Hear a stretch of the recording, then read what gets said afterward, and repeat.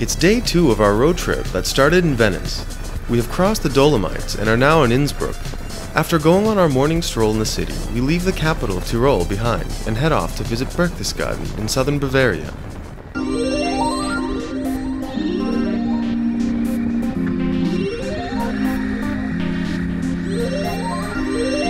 There we will visit the Eagle's Nest of Hitler and Lake Koninkgsee, which means the King's Sea. The distance is 155 kilometers and will take about 2 hours of riding. But I thought it would be nice to take the country road in order to enjoy the nature. Unfortunately, this wasn't a wise choice, as we came across traffic in several places, and the road passed through every city and village along the way. And, except for a few parts in the beginning, even the landscape wasn't that special, considering the traffic we had to put up with. The distance was about the same for both routes, but the country road took about an hour and a half longer.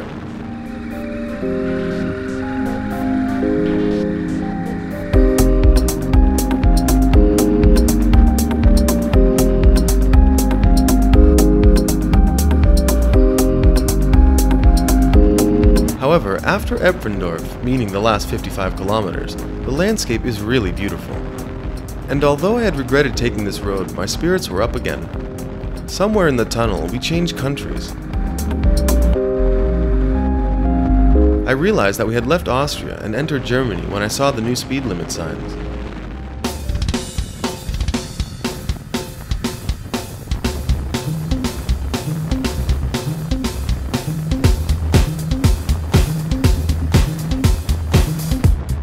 The route is very beautiful, with a river running along to the right. I arrived at the village but didn't know how to reach Eagle's Nest. I made a wrong turn, stopped, asked for directions, asked again, but eventually I found my way. As always, you can see the exact location on the map at tripment.net. Both Eagle's Nest and Lake Koninkgsee accept visitors until 4:30 p.m.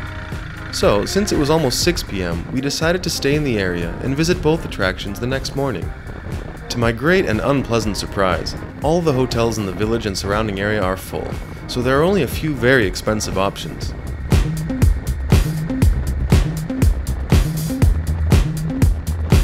So we had to stay at a hotel a few kilometers out of Berchtesgaden, paying 185 euros for just a decent double room. This is probably the most I've ever paid for a room in my life.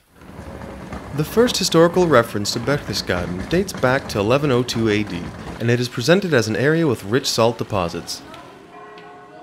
It was built in a very beautiful region of the Alps in southern Bavaria, and was even chosen by the Nazis as the location where they created holiday resorts for senior officers. The village boasts traditional buildings and cobbled walkways, and it is a very beautiful place to explore on foot, or to enjoy a coffee or a meal.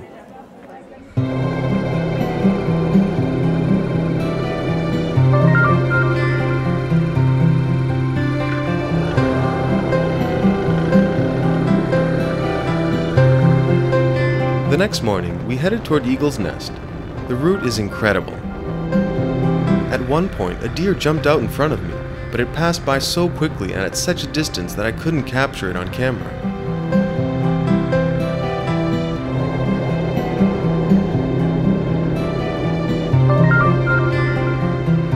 You have to ride up to a point from where a bus will take you up to the top of the mountain. If you have enough time and are feeling up for it, you can hike to the top for free. The reason there are buses is because the road is very narrow, making it difficult for cars to go up and down at the same time without getting stuck.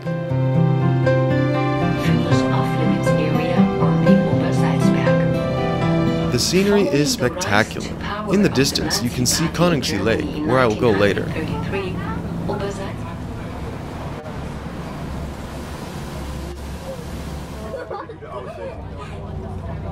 After the bus dropped us off, we entered a tunnel that went deep into the rock.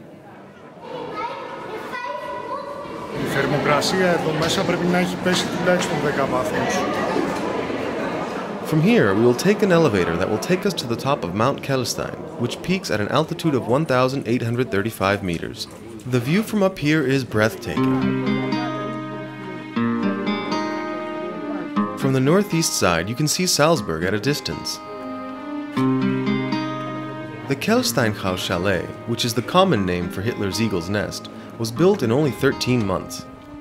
This was because of the deadline for it to be completed by April 20th, 1939, as it would be a gift for Hitler on his 50th birthday. The project was a struggle against time, snow, and hard terrain. More than 3,000 people worked day and night, winter and summer, to complete it on time.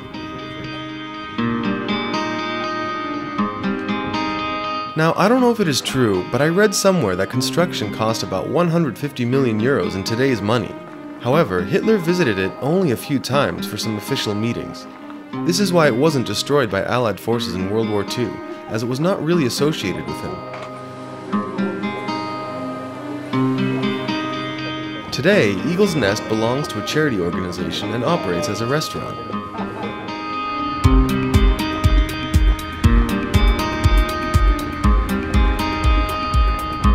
I leave Mount Kelstein behind and head south of Berchtesgaden to Koninkgsee Lake.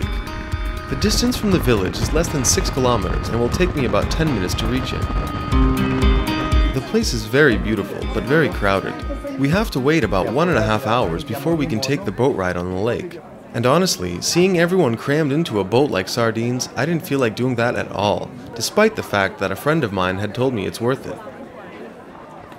However, we did walk along the path of the east side of the lake, which was really nice.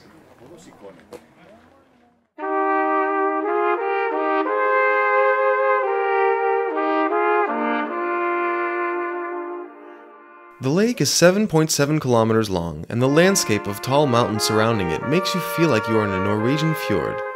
It is considered to be the cleanest lake in Germany, and in order to keep it this way, the tour boats are electric. If you can find one, you can hire a paddle boat at a very affordable price. The cost for a round trip is 14.80 euros per person.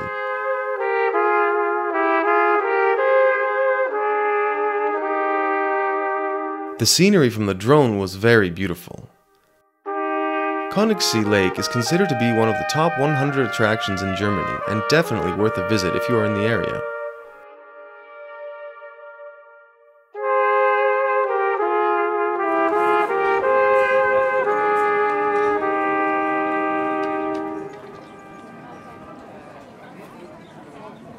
As we were leaving, I was impressed by the huge rocks with trees growing out of them.